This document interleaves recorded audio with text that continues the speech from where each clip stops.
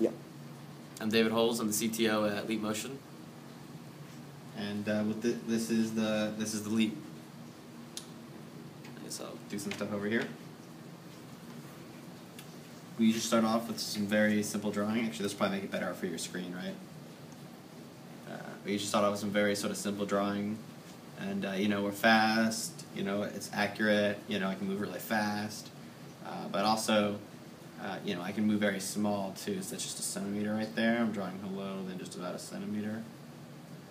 And of course, we can do multiple fingers. And I can do multiple fingers, and I can pause it in the air, and everything is in 3D.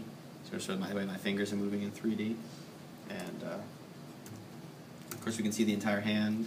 So here's my entire hand. You can see the subtle motions of my fingertips being very, very, very accurately tracked, so there's lots of interesting stuff you can do with this. I'll load up some maps for a second, and you can imagine sort of going through maps, generally like we do with touch. But of course we're not touching, and I can get that good pinch to zoom because we have that accuracy. We're also very responsive, and it's pretty easy to use. There's our office right there. I'll zoom back out to the rest of the United States. Over to New York. Yep.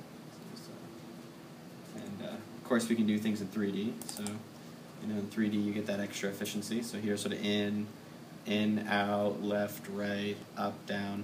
Those are all really just one motion in 3D. So here I'm changing angle, zooming in. It's all just one motion. That's sort of the bandwidth, the advantages that you get to 3D. You can imagine doing simpler things. Browsing the internet, sort of just grab the screen. You can kind of go up, down. Fling it.